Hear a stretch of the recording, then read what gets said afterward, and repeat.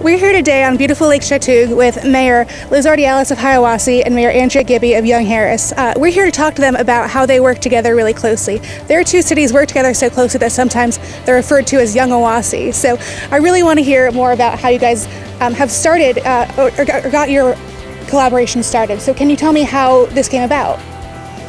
We have worked together as soon as we met. We really clicked, and we always talk about, she's got the lake community, I have the college community, and together, we're 8 miles apart, office to office, and so, we also think that's a good part of why we work, because we're never competing. We're just working together. We come together for everything, and we try to show up for each other, whatever is going on, whether it's planning or whether it's festivals, or and I think that shows the entire community that not only do we like each other, but we enjoy working together, and we want our communities to thrive. Well, we have so many resources that are available to us too that we very much play off of each other. We have the lake in Hiawassee. Andrea has the college with all the events that go on at the college, and it's again only 8 miles different, so we have a big cross market of our population.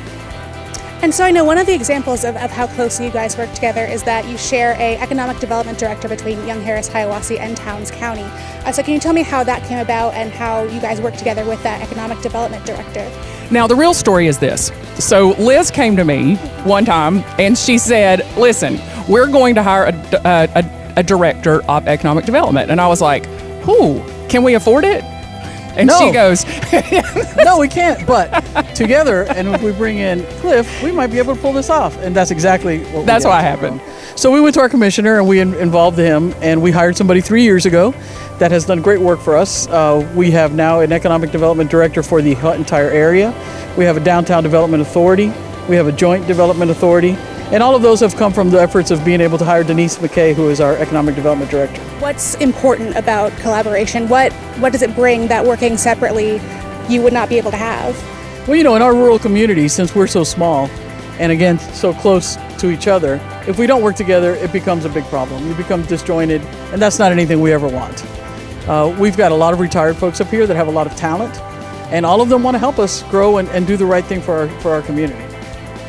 I mean, I think she's right on target. I think that collaboration is the biggest thing that human beings can do.